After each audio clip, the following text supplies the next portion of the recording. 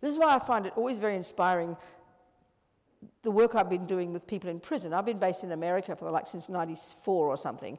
And when I was editing our Buddhist magazine, I was in California, and I got a letter from this young Mexican fellow who told me he was 18. His name is Arturo. He told me he'd been in prison since he's been in gangs in Los Angeles. He's in really intense gang activity since he was 11. He'd been in prison, basically juvenile prison, since he's 12, in and out until he was 16, then tried as an adult, and then got 3 life sentences. I mean, the prisons are pretty intense in America, I tell you, and the sentencing is pretty intense. And the numbers, they say that, you know, it's an accepted number that the United States has 5% of the world population, but it's got 25% of the prison population, meaning a quarter of all humans on this planet who live in a prison live in the US. The sentencing is so severe, I can't tell you. I'm not trying to say they're all saints. I'm not trying to say they're all psychos either. I mean, there are many psychos out of prison. We know that well. But somehow, you know, it's a really intense system. It's been like this for so long. So I got this letter from this young guy. He'd read a Buddhist book, and he told me he was in this top security kind of prison where they're kept in their cells 23 hours a day, and then 1 hour walking up and down another cell, basically. We're allowed to have 10 books, but no hardback, because you could whack your cellmate. The inside of a pen, because if you have the hard part, you could stab your cellmate. They live in these tiny cells, I don't know, 2 meters by something, tiny, 8 foot by 10 foot, whatever that is. And I missed the meters. I don't know why it happened. When I left Australia, I was still feet, you know. Not like I lived in England, they have feet, and in America they have feet. Anyway, so they live in these cells 23 hours a day, and they have 1 hour out, and they have these 10 books, the inside of a pen, 1 pad, and that's it. You know, that's their life, sometimes all their life. It's kind of intense. So he was in that environment. He'd read this Buddhist book. And so this project started from there. Within a year, you know, we had 40 people writing. It was word of mouth, you know. And so we developed that project where people would write, we'd send books and take their phone calls, etc., etc. And because as a Buddhist, you know, it's considered really rude to try and convert people. That's extremely bad-mannered. You only respond if a person wants something from you. So, you know, it kind of spread. And I found it so moving because there they are, these people in this outrageous situation, you know, where you can't pick your nose in peace, I tell you. There's no freedom. And this is the point I'm going to get to. That when, you know, Buddha's got this saying, if you can change something, hey, please change it. No big deal. But what if you can't? That's the point. Then what, you know? So somehow the Buddhist approach, the ones who wrote to us, and then over the years, and we were sometimes getting 1,000 letters a month. This is in America, but also in Australia. You know, and so many of them who liked this approach, and they're all working class, the young Mexican gangsters, all the black guys, all the ones who would never hear Buddhism on the streets, and people who are totally poor. I mean, it's everywhere, isn't it, I suppose? It's always the poor people get into prison. The rich ones can afford the lawyers, you know. Anyway, what I found so moving over the years working with these people was because they didn't have the freedom to change anything. I mean, I really mean no freedom to change anything. So they had no choice. You go mad or you change your mind. And these words are so simple, change your mind. I mean, we could spend the rest of the evening just clarifying that point, you know. But this is the point. So I found it so empowering. These young guys, these young people, mostly they were men who wrote to us, I don't know why, many women in prison, but who really wanted to use these tools to make their situation that they couldn't change, and many are on death row, many have life sentences, you know. One of the rules in California is if you get arrested and sentenced for the 3rd time, even for stealing a video, it's a mandatory life sentence. Thousands and thousands of them in prison on this mandatory life sentence. Anyway, so I felt I was full of admiration for these human beings who didn't have a choice, you know. So then you can't change the outside world, well, you change this one. So we hear these words, but somehow we have this luxury, isn't it? We could leave the job anytime we like. We could leave the husband anytime we like. But actually, we don't think we can. Oh, but no, it's not the right thing. Oh, I wouldn't get another job. Oh, no, I shouldn't leave the husband. Oh, I might upset people. We have all these fears and worries that we might as well be in prison because we feel as if we are paralyzed by our situations. And this is what's, I think, the tragedy for many of us, you know. We're not living on the streets. We're not totally poor. We've got probably a house back there and a bed to sleep on and, you know, maybe some money in the bank or a credit card at least. I mean, most poor people have probably less credit, anyway, whatever. But somehow it's almost like we feel that we don't have choices. And that's the real suffering. That's the suffering of feeling paralysed by our environment, paralysed by that job. We go to the job, we can't stand it, we go home, we're miserable, and it just doesn't seem to occur to us.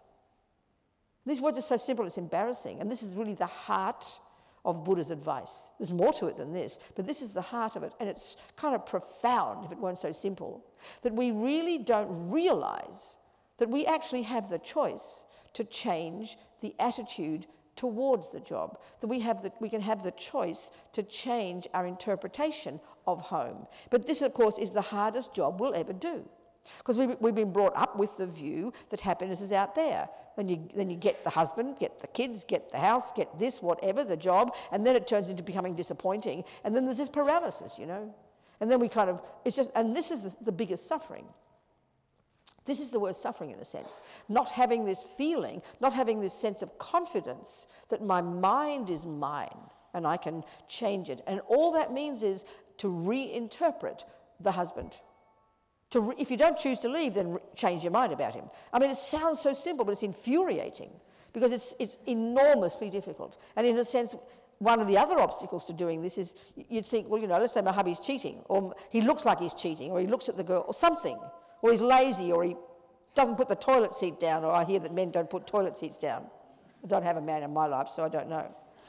But whatever the thing is, somehow because we're so addicted to believing that the outside world should be just so that I can be happy, and this is how we all are, this is our tendency, then the millisecond something goes wrong out there, it's like, what do you mean I should change? It's not my fault. I'm allowed to be angry, or I'm allowed to be jealous, because he is doing that, or the boss says this. So there's a truth to that. Buddha agrees, the boss might be lousy. Buddha agrees, your husband's looking at somebody else. He's accepting, and it's not appropriate, totally agree. But he says, if you can change it, please change it. But what are you going to do if you can't? And that's the point. And just to get to that simple point, I tell you, is the hardest thing we will ever do. Because it feels like, what do you mean I should change? It's not my fault. Why should I change? We feel, So this really, one thing about the Buddha's view of the mind that's so practical is this, and this is part of the whole business of karma. I mightn't go into that tonight, we'll see. But basically the Buddha's idea of the mind, and it's sort of obvious, is that whatever goes on in here, every millisecond, isn't it, we have thoughts, feelings, emotions. All he's really pointing out is that what goes on in here, not what goes on out there, is the main source of whether we're happy or suffering. And again, these words are not complicated. And I think in a sense we know it. We do this every day. We change our mind about something every day. Your sister wants to go to that crummy movie, you don't want to, but out of kindness to your sister you decide, okay, you go and you enjoy it. That's called changing your mind.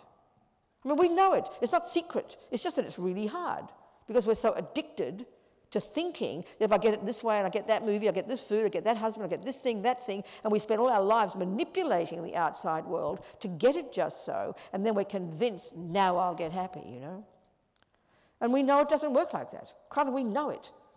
So it's not a complicated idea, and it's not a religious idea, and it's not a moralistic idea. You should change your mind. You shouldn't be angry. Not like that. It's practical. It's practical, And again, my friends in prison, I find that so powerful. I've got this friend on death row in Kentucky. I've known him for like 20 years since I first started this work, more than 20 years now. He's getting ready for his death date. He was a regular guy. He wasn't one of the psychos. He had guns. They all have guns in that country. He was dealing in drugs. His friend is also there too, and he's both in prison together. And there was a shooting and people died. He's not a psycho. So of course he's completely come to terms with his own life, his own reality. He's regretted the harm he's caused, and he's done all his appeals. 30 years later, appeals have failed. They're going to kill him, And he said, Robina, I'm ready for that electric jolt. So I can see from knowing him all these years and taking on board these practices. He's really, this white country boy from Kentucky, He works every day on his mind. He's become content. He's become fulfilled. He's really kind to all the other 40 guys on death row. That's his home, basically, And there's a bunch of psychos there, I tell you. So he's just content in his life because he's changed his way of interpreting his world. In other words, simple words, he's become less attached, less angry, less depressed, less jealous, less anxious. I mean, the words are simple, but it's the hardest job we'll ever do, but most worthwhile. Whether you're a multimillionaire, whether you've got 10 husbands, whether you're poor, this is the heart of the job, you know. This is the Buddhist approach. But like I say, he's not a creator. He doesn't own this stuff. This is just human nature. And we sort of do it anyway. But Buddhism runs with this approach. And it goes in more depth about this, of course. But this is the essential job day to day. This other woman I remember reading about in prison in America, I always quote her. I didn't meet her. She was this hippie with a hippie hubby, hippie kids, hitching in Florida. This is 30 years ago. More maybe. And they got picked up by two blokes. And then the coppers stopped the two blokes, and the two blokes killed the coppers and blamed the hippies. So they're on death row in Florida. They're like you're the lowest of the low animals if you kill police, right? So they're innocent, completely these hippies, you know, innocent. You can't even conceive of this suffering. The husband was executed even, you know, completely innocent, lost the kids. And at some point, she got out after 17 years, and at some point she said, I realized I couldn't change anything, but they couldn't take my mind from me. So I decided, I'm not a prisoner, I'm a monk. I'm not in a cell, I'm in a cave. So it sounds kind of noble, we love to hear these things, but if you think it through for like 2 minutes, it's absolutely mind-blowing. I mean, look how we get when someone accuses us of breaking that cup that we didn't break. If someone at work thinks we lied and we didn't. We nearly have mental breakdowns. We become so distressed when the smallest opinion about us isn't perfect. I mean, I'm not being mean about us. We're all, you know, join the human race here. When we can't change that person's opinion about us, sometimes we can never let go of it. We can never get past it. We can never get past it. It's unbearably painful. We all know this. We can't imagine that environment, that situation. I don't think she was a Buddhist. I think she did yoga and things like this. But it seems to me that's unbelievable intelligence. It's like having this courage, and I would put it like that, intelligence, to see the fact that she couldn't change the things. People weren't going to change their minds. So the point was interesting. She just didn't give up. She never stopped working for her freedom, and she got it eventually. And that's the point that I find so fascinating. She didn't become kind of, we tend to think you fight tooth and nail and shout and scream and yell until you get justice, or you give up and become passive. No, she decided that she couldn't change these people, so she didn't go mad bashing her head against a brick wall, but she didn't give up trying to get out of prison. And she succeeded finally. So I just find that beyond incredible. Such a powerful story, such an extreme example of all I'm trying to say here, you know. And the simple reason for this, it's nothing holy. It's for your own sake.